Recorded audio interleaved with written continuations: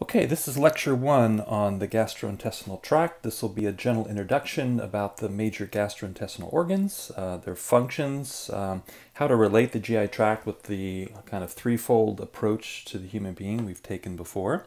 And then we'll look a bit at the embryology, the gut wall, and then some of the structures like the nervous system and the circulatory system that are important for GI function. As before, you might want to follow along with a kind of standard anatomy and physiology text if a lot of this information is new for you. This information follows pretty closely the arrangement of most of those textbooks. There's also a lot of good information available online, some free physiology textbooks and so forth. Okay, let's look at some of the major gastrointestinal or GIT organs. Of course, the alimentary canal is the whole continuous tube, basically from the mouth to the anus, and we classify the organs as either primary or secondary. So, of course, the mouth and the pharynx, the throat, the esophagus, the stomach, all parts of the small intestine, and we'll look at those in detail, the duodenum, jejunum, and ileum, and the large intestine are all primary GI organs, and then secondary or accessory organs would be things like the teeth and the tongue, salivary glands, liver, gallbladder, and pancreas, and we'll be discussing all of those. So the major functions, just from a kind of biomedical perspective, and we'll delve into this in more detail here as we go, will be, of course, the ingestion of food, secretion of saliva and digestive juices, mixing and propulsion, mechanical and chemical digestion itself, and then absorption of nutrients, defecation, and then, importantly, immune function in this whole notion of food tolerance, which we'll need to talk a lot about. Now, of course, the major nutrients absorbed by the GI tract would be our three major foodstuffs, so carbohydrates, amino acids and proteins, and then fatty acids. In terms of carbohydrates, the majority of them come in through the diet as dietary starch. And that process of digestion begins up in the mouth with salivary amylase, but also in the small intestine with pancreatic amylase. And this breaks starch into primarily disaccharides. That's basically two individual monosaccharides stuck together and some monosaccharides. And that would be, of course, glucose, fructose, and galactose would be the three primary monosaccharides. The disaccharides undergo their final digestion at what's called the brush border, and that's enzymes that are embedded in the inner lining of the small intestine. That's the cells that line the small intestine. They're called enterocytes. They have enzymes. They're called brush border enzymes, and they will break the monosaccharides down into disaccharides into their monosaccharides. So in the case of lactose, that'll be broken down into glucose and galactose. Those will then be absorbed, and then sucrose will be broken down into glucose and fructose. And there are many different brush border enzymes. For lactose, of course, it's lactase. And then for sucrose is sucrase. There's also maltase for maltose, and so forth. Amino acids, the process of protein breakdown really begins in the stomach with stomach acid and then stomach pepsin. And that continues primarily in the small intestine. And the proteins are broken down into dipeptides, so that's two amino acids, and then eventually monopeptides. Same thing, there are brush border enzymes that actually help the final process of the dipeptide catabolism.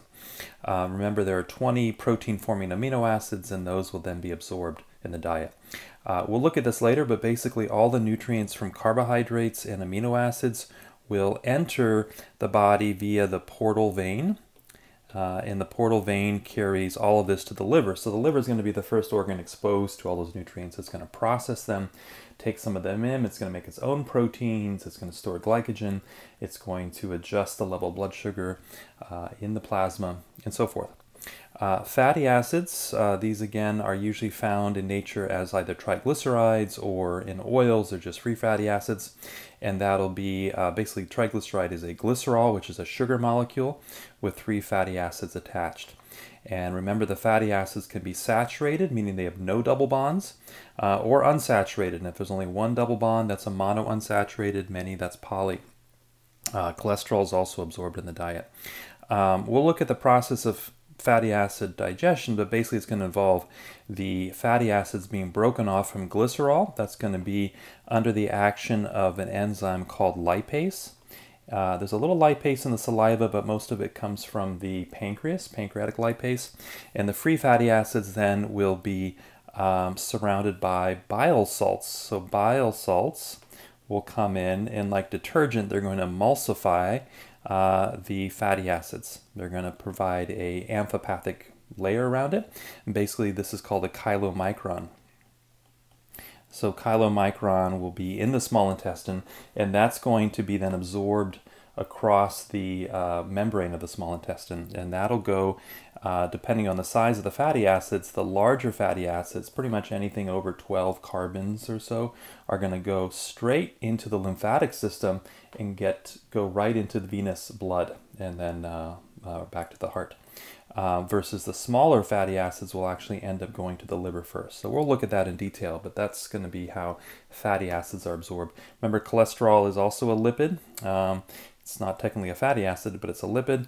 It's also absorbed in the diet, although the majority of our cholesterol actually comes from liver synthesis, not from the diet, which is, I think, a common misconception. Vitamins, so these all come in through digestion. So there's water soluble, and that's going to be our B vitamins, and there's many of them, and then our vitamin C, and then our fat soluble vitamins A, D. There's actually 8 E's. We call that the E complex. What most people call vitamin D, is D-alpha tocopherol, which is 1 out of those 8 vitamin E's. And this can be an issue because a lot of multivitamins, interestingly, only have that 1 vitamin E. And if you take that in excess, you actually end up getting less absorption of the other E's from your diet. So paradoxically, you can actually get a vitamin E insufficiency. We'll talk about that later. And then vitamin K, which is important for clotting, there's actually 2 of them, K1 and K2. We now think K2 is actually a very important nutrient for bone health. It's in butter and fat and things like that. But it actually is the vitamin that helps to fix calcium into bones. So it's being added to a lot of bone supplements now for osteoporosis and so forth. So those are our main fat-soluble vitamins. And those are going to actually need the bile salts as well. So interestingly, in gallbladder disorders, which involve like gallstones, or maybe where the liver doesn't make enough bile salts, we can start seeing malabsorption of fats as well as the fat-soluble vitamins. And that's going to be a big issue with malabsorption syndromes, which happens, for example, in celiac disease. So we'll look at that later. And then minerals, that's going to be all your minerals, calcium and potassium and sodium and so forth. That's going to come in, and then water. Most of our absorption of nutrients will happen in the small intestine. Really what the large intestine does is does a little bit of electrolyte adjustment and then water absorption. So most of this is the small intestine. So that's why inflammatory disorders like Crohn's disease, which affects the small intestine, are going to be much more associated with malabsorption than conditions like ulcerative colitis, which only affects the large intestine. There you can get water and electrolyte loss because of frequent diarrhea. But people generally don't get malnourished because they're still absorbing through their small intestine. All right, so that's an overview of some of the major functions of the GI tract, which we'll be exploring in more detail. So going way back to some of our introductory lectures on physiology, I talked a bit about this idea that we can really look at the whole physiology as really consisting of 3 primary processes. One would be more involving information exchange, and we saw that that's highly connected with the nervous system, and that requires the nervous network, that requires receptors, neurotransmitters, that sort of thing. And these information exchange processes are involved in keeping form in the body. So the reason why tissues have certain forms is they're given input from the outside, usually from the nerves, about how to shape themselves. And so that's one end of the physiologic spectrum. At the other end, we have our metabolic processes. And in metabolism, we're not so much dealing with information exchange, but rather dealing with substantive processes. So taking in nutrients, breaking them down through that process of catabolism, and that involves, for example, breaking starch down into monosaccharides, proteins into amino acids. And that is really happening in your metabolic system. And that is really seated down in your digestive organs. So we have a polarity between our digestive organs and our metabolic system dealing more with substantive world. We can say it's closer to the material world.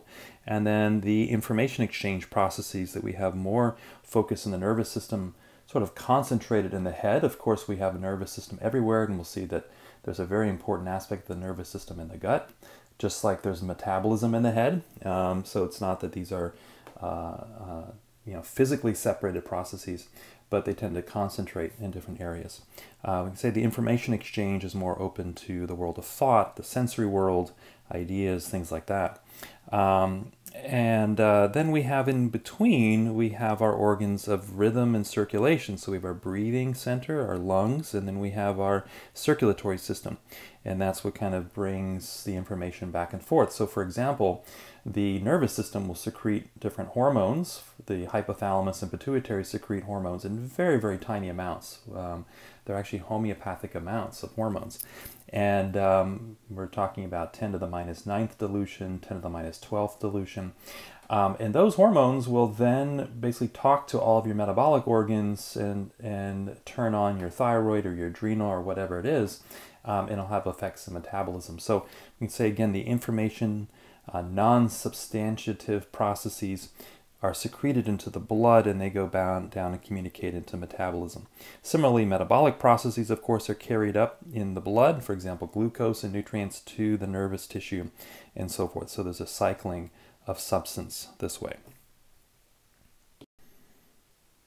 So this whole metabolic system, we can refer to as the metabolic motor system. Motor being that the metabolism provides the basic energy and the nutrients for muscle and for motion. So, you can think all you want with your nervous system, but nothing gets done in the world until you actually put your muscles to work, get your limbs to work in a way. So you need that, those substantive processes in the metabolism and the muscle to actually have that kind of activity. And these processes are really concentrated down in your GI system, so your metabolic organs, and that's going to be the focus of this entire block here. Metabolic activity, although the initial activity is catabolic, coming in as food comes in, it's broken down from the head.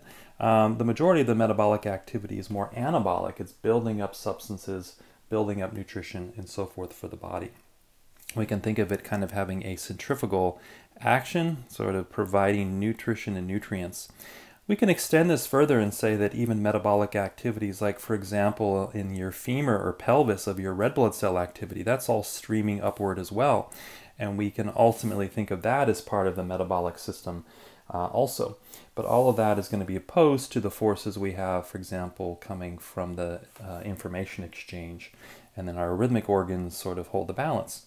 If you look at metabolic cells like a typical liver cell or a cell lining the intestines, they have a very high rate of reproduction and repair. So your gut lining is replacing itself pretty much every 72 hours.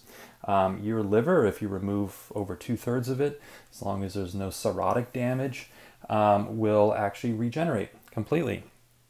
And that's not going to be true of tissues like nerve tissue, like in the brain, where we have very, very limited reproductive activity. So it's almost like nerve tissue doesn't have a lot of life activity, but it's focused more on consciousness activities. Metabolic tissue, lots of life activity. The consciousness is more at a dimmer sort of sleep level, so very different. So we can say that the liver has a consciousness, so does the kidneys, but they're at a different level than our normal waking consciousness, and most of their activities are invested in that metabolic exchange. The old alchemical name for this very active turnover of matter, this sort of combustive process with breakdown, build up, and so forth, they refer to this as the sulfur process. So I'll be using that term a bit. This is very, in the language of Chinese medicine, very yang in substance. Sulfur processes, if you look at, for example, a molecule like glycogen, that's again lots of glucose molecules stuck together. That's a storage form for glucose. Energy had to be put into those bonds. So you can say that glycogen stores lots of energy. So it's very yang in substance. It's more of a storage molecule though, so it's more yin in activity. And so there's a little bit of a paradox there, but we can think of this heat and energy and warmth all being trapped in matter. Same thing with fatty acids. I think a lot of heat is trapped in those molecules, very young in substance, but they just sort of sit there and it's storage forms, and that's yin inactivity. So that's the kind of overall nature of the cells in the metabolic system. If you look at liver cells too, they're called hepatocytes. They're very large, they have lots of mitochondria, but they also have lots of endoplasmic reticulum. Remember, that's where, with the ribosomes, proteins are made. And so lots of protein synthesis and whatnot going on in those organs. We can think really that there's a threefold process going on in metabolism. We have more of, in terms of ingestion and digestion, that involves the oral cavity, the stomach and the small intestine. The nutrient processing and metabolism, that's going to be more the bulk of the small intestine, liver, gallbladder, and then excretion and elimination organs. That would be things like the large intestine, but also looking outside of the kidney and the bladder. So there's a threefold aspect there. One way to think about that is that the metabolic system has an upper domain. We can say this is related more to the form forces that are similar to the nervous system, and that would be in the esophagus, stomach, and even the small intestine, large intestine in general. You could say that's sort of the head of the GI system. And that's broken down into a foregut, midgut, hindgut. We'll come to that in a second here. So there's a threefold division there as well. In fact, the foregut, that's esophagus, stomach, proximal, duodenum. That's where food is broken down primarily. That's catabolic, almost like a nerve process where you're breaking things down to release the energy for other activities. And then the midgut, that's going to be small intestine and the proximal large intestine, so that should be small intestine, not stomach.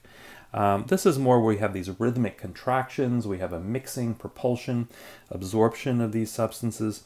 And then the hindgut, that's going to be distal large intestine, rectum, that's where we have more of the substance that actually comes out. In the real metabolic pole, these organs, if you look at the large intestine, they're loaded with bacteria, and that's very metabolic in nature. So that is the upper pole. We can think of the opposite to if we think of the digestive tract as sort of the head of the metabolic system, it's going to be your muscles that are at the actually opposite pole. So if you look at, for example, the liver provides the glucose for your muscles. The muscles use up that glucose if they do it anaerobically. They make lactic acid. That has to go back to the liver, and it's recharged, it's remade into glucose. That's called the Cori cycle. And so that is an important sort of polarity there. And then our organs like the liver, gallbladder, spleen, and so forth kind of stand in between. So this is a little academic, but if you kind of think about it, it's interesting how these polar relationships exist between the different organs. Now we talk a lot about physiology and about the GI tract breaking down nutrients and providing us with our energy, and that makes sense. But there's also a deeper connection, and that's with what we might call the soul life. And of course, the soul life refers to more our inner life of our feelings, our thoughts, and so forth. We, in our modern culture, really just instinctively associate that with the brain. But more and more research is revealing that our soul life is not just localized in the brain. In fact, if we ask what really is the brain responsible for, it's responsible for thinking, conceptualization, taking in sensory data, organizing that, recognizing patterns, things like that. That's part of our normal conscious mind. On a more subconscious level, we have our feeling life, which interestingly the research is beginning to reveal that although we have an area of the brain called the limbic system, which is in the middle of the brain, involves many different organs in the brain, the feeling life is most likely centered in the breathing and circulatory rhythms. And in fact, the limbic system in the brain is probably the area in the brain where nerve input from the heart, the cardiovascular system, and the lungs is being mapped. And so there's a strong connection there with the feeling life. So in a way, the limbic system in the brain allows us to become conscious of the feelings. But the feeling actually begins in a change in your breathing, your circulatory rhythm, heart rate, that sort of thing. So we can think of the feeling life as not so much connected with the brain, but more with the chest organs as kind of a center of activity. You know, there's a lot of people talk about the heart mind and the feeling mind, heart brain, feeling brain, so forth. And we usually look at the heart chakra or the heart organ system as being at the center of that. Finally, there's a third aspect to the soul, and that's more your drives. These are usually unconscious. Why do we do certain things? We don't really know. So it's kind of, we think we have free will in that way, but in many ways these will impulses are kind of taking over our lives. And good data is suggesting that those will impulses are actually coming from the gut. They're coming from the intestines. We now have, for example, this notion of the gut-brain axis, how a lot of disorders like depression, which in some ways we can think of as a willing disorder, people don't have the drive to really make a change in positive ways. And we're finding there's a strong connection with the gut in that case, that different microflora, but also irregularities of gut function are tied in with that. The question is which precedes which, and that's still being worked out, but there's good data suggesting the gut and the microflora, etc., come first, and then the brain responses come later. Same thing with your liver and your kidneys and these organs, and that's why in traditions like Chinese medicine, we often connect will impulses with all of those organs, and this is now being confirmed by modern research. So that's more part of the unconscious mind. So again, this would be those metabolic processes. I refer to those as the sulfur processes. Again, in the old language of alchemy, the thinking processes are the salt processes, and then the rhythmic mercuric processes. So that's going to be an important idea that we explore as we go, this idea that the soul life is sort of not just dependent on the brain, that actually depends on all these organs, and in particular the will impulses and drives on the GI system. Now, one final thing I'll say is that many people equate soul and spirit, and in traditional medicines those were actually seen as separate.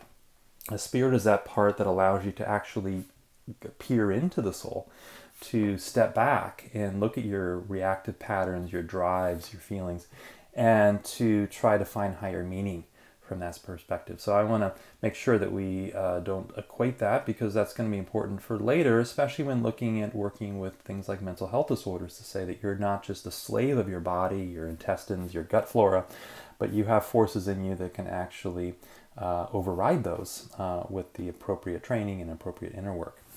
All right, so that's a little bit on the soul life and the GI system. So one more important correlation here I want to make is the idea, if we look at pathology, we really find that all of pathology exists between two poles. One would be a pole of inflammation, inflammatory processes, hot and moist and so forth.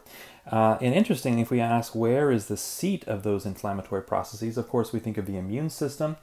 And more we're finding that immune system is actually centered in the gut organs. So we can think of your inflammatory processes really as having a locus of activity in the intestines, in your metabolic system. Now, we have to, of course, differentiate acute inflammation, which is what I'm just talking about, and that's good inflammation. So in most cases, so you get a wound or an injury, the body's response to that, and again, the self-healing mechanisms in the body are known as salutogenesis. So the salutogenic approach of the body for healing injuries is usually through acute inflammation. And then once that inflammation does its work to repair the tissues, then the repair mechanisms come in and they rebuild them. The opposite to the acute inflammatory process, which is very dissolving, it sort of destroys matter, breaks it apart, and brings new life activity in. But then you eventually need to form that, and that impulse for that really comes from more your nerve sensory system. And so these descending forces are more cold, they're more consolidating, they tend to calcify and harden tissues. And so this is an important process, for example, in embryonic development, where you can think of yourself as starting like a ball of jelly, which needs to be hardened and solidified. Those are those nerve forces that come in that actually do that work. Same thing, though, in normal sort of repairing. After that acute inflammatory process comes in, a process of tissue consolidation and rebuilding, repair has to be established. So those are the hardening forces. Now, unfortunately, that process can become overextended. If it goes too far, there's too much hardening, and if it's not properly balanced by the acute inflammation, we end up getting scarring or fibrosis. Fibrosis is laying down of extra collagen. We get tissues that become mineralized. That collagen becomes filled with minerals, different heavy metals and toxins and so forth. So we see that in atherosclerosis. We'll look at that in detail in the cardiology block. That's the forming of plaques and arteries. Deposition of minerals in the, for example, arterial sclerosis, where the little arterioles get hardened and stiffened. Tumors, even things like Alzheimer's, where we find misfolded proteins in the central nervous system. These would all be sclerotic, fibrotic processes. So that has to be countered by that acute inflammatory process. Unfortunately, if the acute inflammation can't fully heal that, what we get is chronic inflammation. And that's really where we get inflammation plus scarring going on at the same time. So this is really the hallmark of a lot of modern disease, and we can speculate about why that's so. If we look 100 years ago, people were dying of acute inflammatory illnesses. They were not dying of sclerotic hardening illnesses. Now we have it just the opposite. We can argue that a lot of our medical interventions are actually suppressing acute inflammation. That would be from NSAIDs and Tylenol to corticosteroids, antibiotics, even immunization. In a way, and immunization can be a very powerful tool, has a way of shifting the immune response more from Th1, which is acute inflammatory, to Th2, which is more involved, more of a cooler, more allergic type inflammation. And so that also shifts you away from having good acute inflammatory responses. If you couple that with, all of our life activities, which tend to foster more sedentary lifestyle, not being active metabolically, that sort of thing, then we have the sort of setup for chronic inflammation. And we get things like autoimmune diseases, we get liver cirrhosis, we get all of our cardiovascular disease, and so forth. So that's the chronic inflammatory process. So seated in the metabolic system is the route to healing. In a way, that's why physicians like Hippocrates in the West said, the route to healing really lays in the gut. And that's partly because the gut activity, if it's properly balanced and maintained, actually can help prevent that sclerotic fibrotic process from accumulating in the body and other places. Now, how do we connect this to Chinese medicine a little bit more? Well, if you look at Chinese pathology, if you look just at physiology, first of all, we have 4 basic physiologic activities in the tissue. So we have what's called the yang activity, we have our yin activity, our qi activity, and our blood activity. So let's look at the first pairing here, yang and yin. Yang refers to more the warming, sort of dynamic, a lot of them catabolic processes, which are breaking down matter, releasing energy. If you look at that, that's really metabolism in general. So we can correlate yang in any organ, like liver yang or kidney yang, to the metabolic activity of that organ. And that is maintained largely by the actions of the mitochondria. And what mitochondria need to do that properly is oxygen. So arterial blood flow, which brings the oxygen into tissues, every tissue is actually self-regulating how much blood flow is getting in there, and the cardiovascular system is kind of allowing that to happen. And so the amount of oxygen that gets in really determines a lot of the mitochondrial activity, how much aerobic metabolism and so forth is going to happen there. And that's going to be augmented by different hormones like androgens, cortisol, even thyroid. So that's all part of what we might call the yang activity, creating tissue warmth, creating metabolism, and so forth. Now, when that pattern is deficient, we have a yang deficiency pattern, so lower metabolism, decreased warmth. The opposite of that would be a yang excess pattern, which would be fire or heat. And if we look at areas of inflammation and so forth, we often see increased metabolism, increased oxidative stress from free radicals, and so forth. So that would be more of a fire pattern. Stagnation would be kind of an imbalance between those two, and I'm just going to say it's really not applicable in this case. So we usually talk about the yang excess or deficiency. On the other hand, that part of the tissues which provides moisture and nutrition, if you look at any tissue, we have, of course, the active cells in that tissue. That's called the parenchyma. And then you have connective tissue. That's called the stroma around those cells. And that stroma is saturated in water. That water is often bound up like a jelly to the collagen fibers and proteoglycans. And that forms this very nutritive-rich environment around the cells. And we can even look at things like mucus and phlegm is all part of that as well. Even things like the microbiome, which actually grows in the outer mucus layer of the intestine. We'll look at that structure in detail here shortly. But that microbiome also provides nutrition to cells and so forth. So this would all be part of what we refer to as the yin in Chinese medicine. And so yin deficiency would be things like decreased mucus, decreased flora. We'd have increased ulceration because in the GI tract we would have a loss of that mucus layer, which is very protective, especially in the stomach to stomach acid. Things like leaky gut and so forth would be maybe part of a yin deficiency. When you dry up the moisture, then the heat symptoms tend to predominate. That's why a lot of yin deficiency has what we call deficiency heat, hot flashes and night sweats and things like that. The yin excess pattern would be increased phlegm, mucus. In fact, the name for that would be if it happens in the large intestine with, like, say, an overgrowth of microflora, we call that dysbiosis. If there's an overgrowth of the flora in the small intestine, we can call that SIBO, small intestinal bacterial overgrowth. So we could call it large intestine dysbiosis, could be LIBO and then SIBO. We used to just refer to them both together as dysbiosis. So, but basically that's yin excess, phlegm. The traditional herbal physicians in the West call it canker, like this film mucus that sort of coats everything and prevents proper yang metabolic forces from descending and taking hold of those tissues. So those would be the yang and the yin polarity. On the opposite end, we'd have the qi and the blood polarity. Qi really, although there's lots of different interpretations, I'm going to be focused on qi really as an aspect of the autonomic nervous system.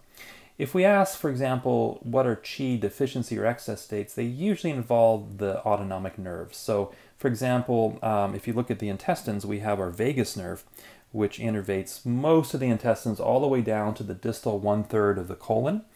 And then there are actually sacral nerves that innervate the rest of the colon with parasympathetic impulses.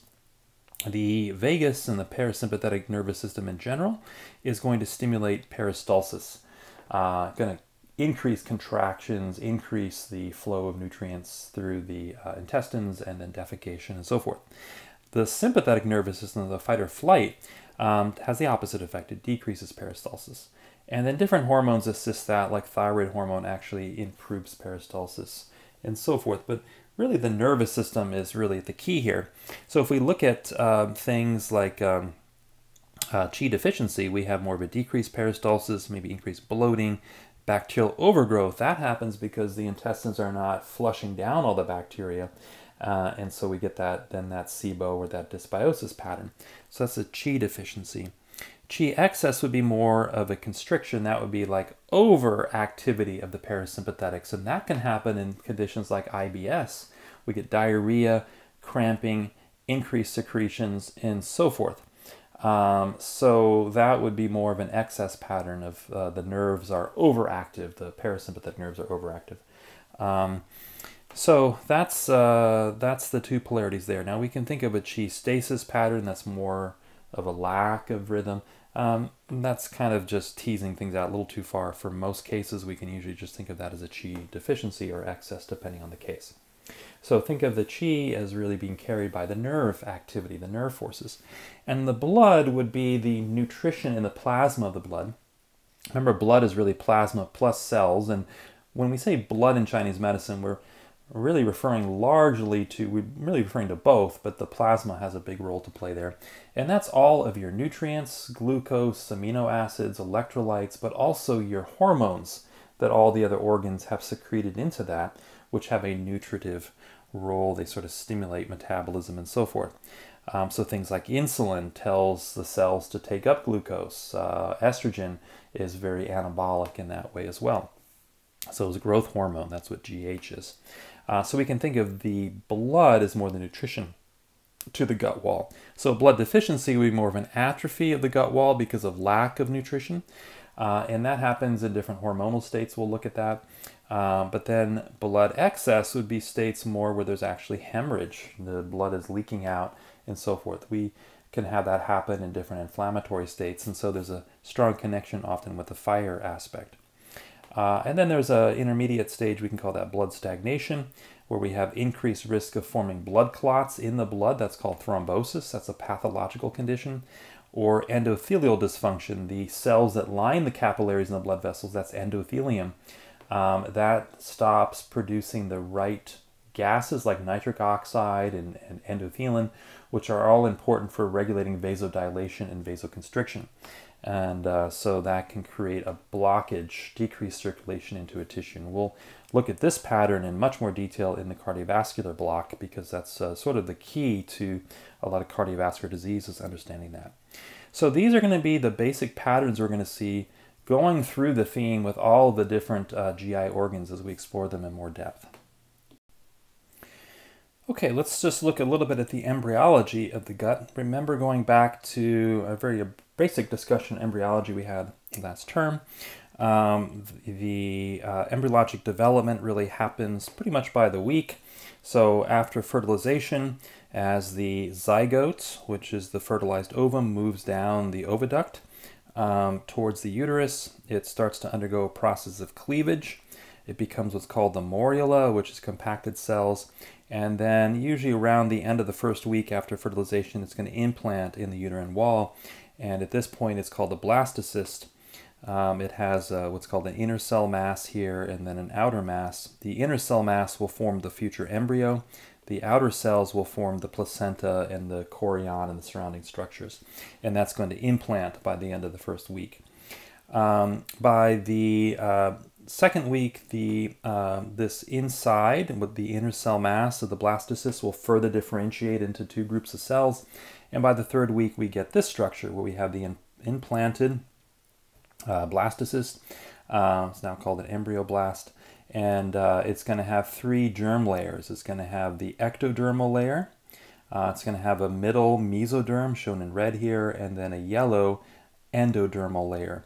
And there's a little structure here called the yolk sac. This was the primitive nutrition that the embryo had. That's starting to involute. It's going to be sucked up and kind of brought into the endoderm. So these three layers, these three primary germ layers, ectoderm, endoderm, mesoderm, are going to form all of your tissues.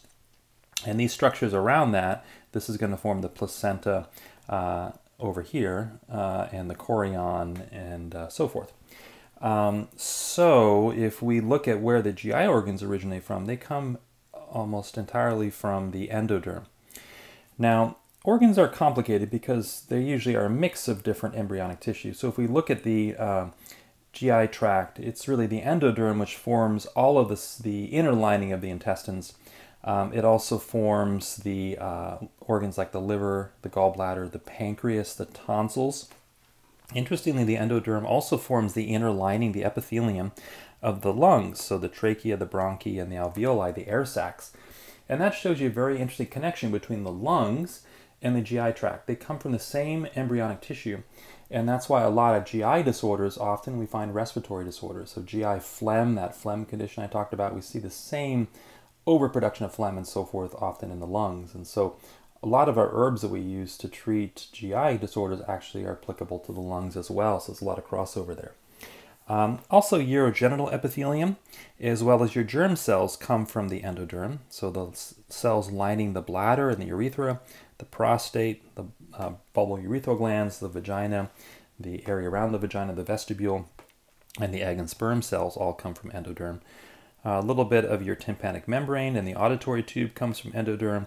And then importantly, your thyroid, parathyroid, and thymus are your three endodermal endocrine organs. And so they're going to be connected with metabolism. So if we ask what all these organs do, they're all involved in that metabolic sulfur life-giving activity. Now, importantly, the gut has, of course, an epithelium, that's the inner lining, but it's going to have smooth muscle as well. And the smooth muscle actually comes from the mesoderm. So the mesoderm gives you your muscle layer. And the gut also has nerves. So in embryonic development, the ectoderm, which gives rise to the nervous system, will also send nerve projections into the gut. So the gut's complicated, but it has all three. We can say its primary embryonic tissue is the endodermal tissue. So let's look a little bit more at the embryology of the gastrointestinal tract. So it really is going to start to form primarily in the 3rd week of embryonic development after fertilization. In the gut tube, which is where the GI tract will form from, really extends from what's called the bucopharyngeal membrane, and that's going to be up here in the head end of the embryo, if you look down at this picture, up here. And then it's going to end at what's called the cloacal membrane down here. So basically, that's going to form at the bucopharyngeal membrane, that'll be the mouth, and at the cloacal membrane, that's going to be the anus. Again, the tract is going to receive projections from all the germ layers, so we're going to have nerves and muscle and whatnot going in there. By week 4, we see 3 distinct regions in the gut, what's called the foregut, the midgut, and the hindgut. So I talked about those before. And why these are important is that each section has its own arterial and nerve supply. So if we look at, again, the nerve sensory activity follows the nerves, the sort of metabolic activity follows the arterial supply. We can think of these sections of the gut as actually separate. They have their own activity. So for example, the foregut, which the stomach is a major organ of the foregut, has a branch. This is showing the aorta coming down here. That's your main artery in the body, in the lower body. The celiac artery is a branch in your solar plexus area, just under your breastbone. That's going to send projections to the stomach and the pancreas and the liver. And then we have what's called the mesenteric arteries. There's a superior mesenteric and an inferior mesenteric. And they're going to send their arterial supply to different parts of the intestine. So the superior mesenteric to the midgut, the inferior mesenteric to the hindgut. So those are the 3 distinct embryonic divisions of the GI tract. Each division, again, is going to have its own nervous system, and that's coming from the ectoderm. Now there are the nervous system in the gut is going to have a twofold component. One is the parasympathetic sympathetic nerves. We call those the extrinsic nerves. And then there are actually nerves in the gut wall, and that's called the intrinsic nervous system of the gut. It's also given the name of the enteric nervous system. So the enteric nervous system is what a lot of people are referring to as the second brain of the body, the gut's brain. It actually has as many neurons, if not more, than the spinal cord. So it has its own sort of memory, it has its own reflexes, and we're realizing more and more and more how tied in the gut nervous system is with all sorts of gut disorders. And again, if we link qi and qi activity with the gut nervous system, that makes a lot of sense. We see a lot of disturbance there in the Chinese medicine thinking.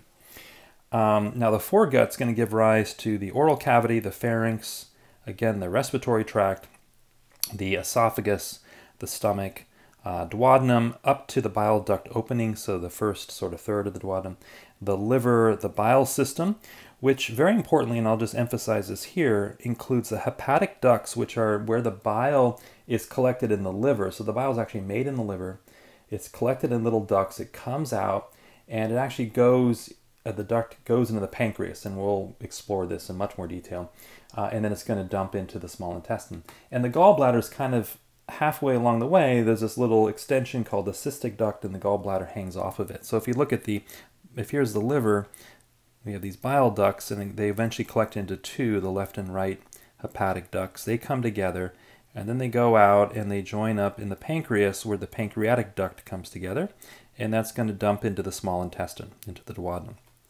The gallbladder's just a little sac called the cystic duct. It hangs off, and basically what happens is bile is constantly being made and secreted, so it's going to flow down this duct system.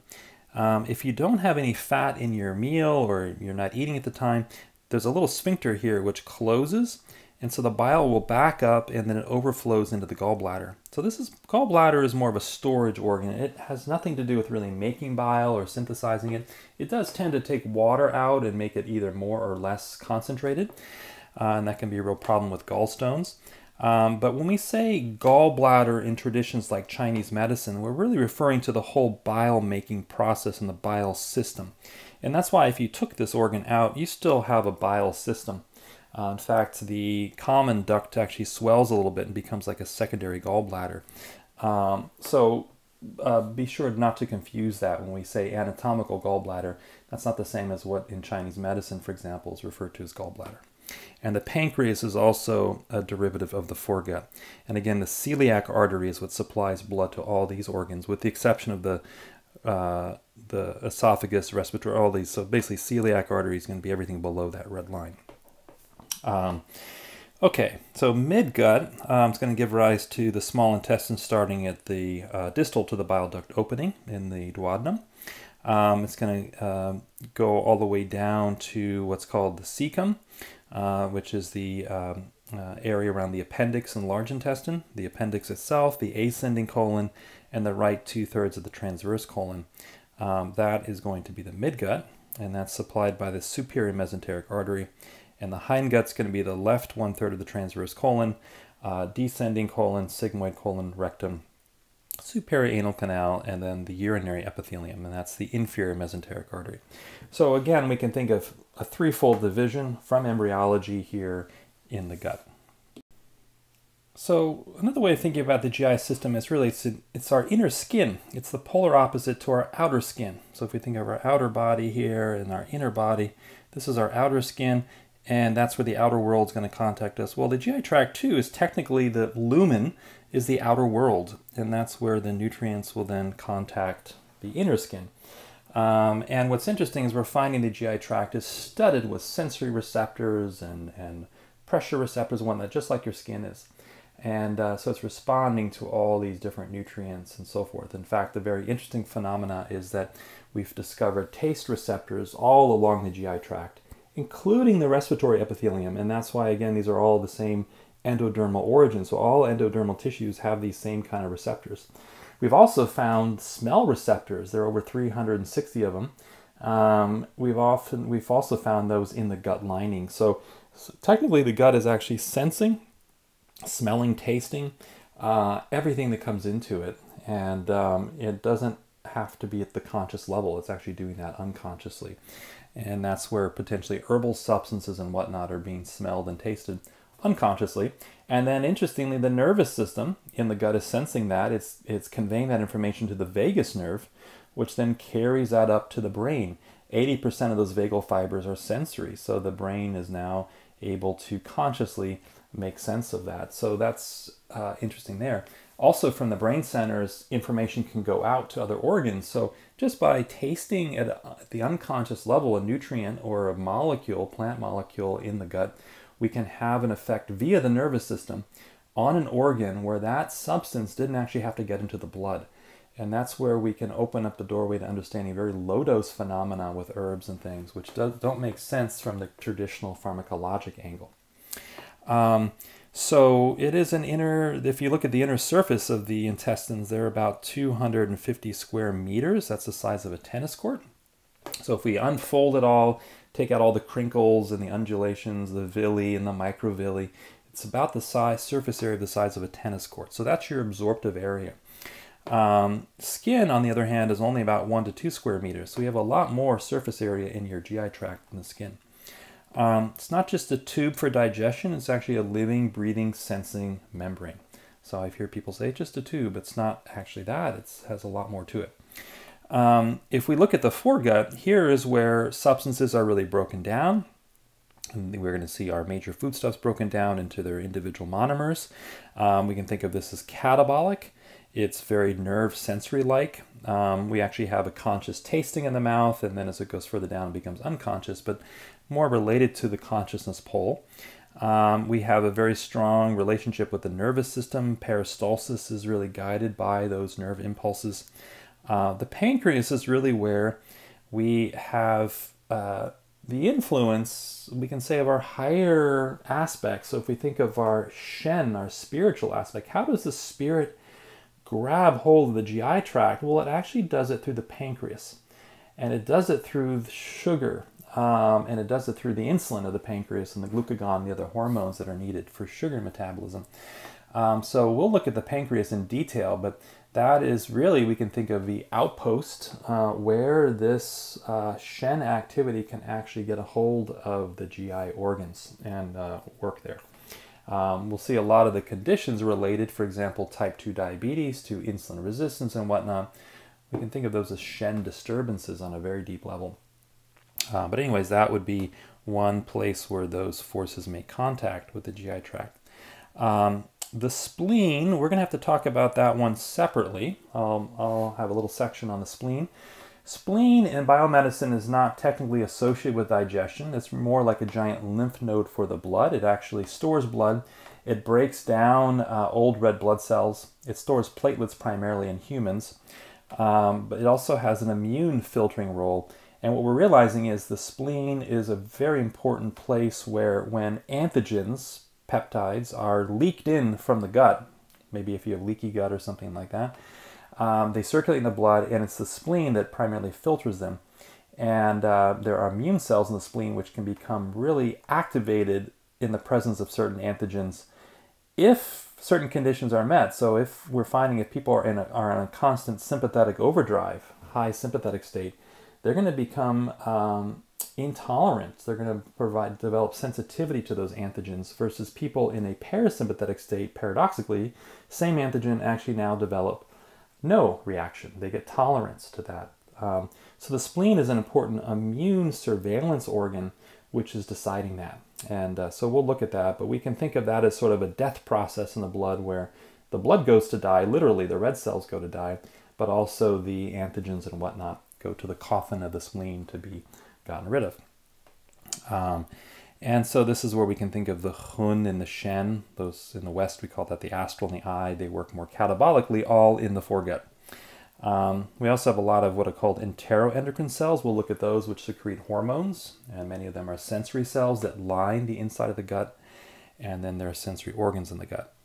The midgut is more associated with rhythmic contractions. This is more we can think of this as more the feeling part of the gut. This is where absorption and assimilation happen, mostly to the liver or the lymph, like we talked about. There are breathing-like rhythms. And then here we see a strong relationship with small intestine disorders like IBS, irritable bowel syndrome, and the emotional life.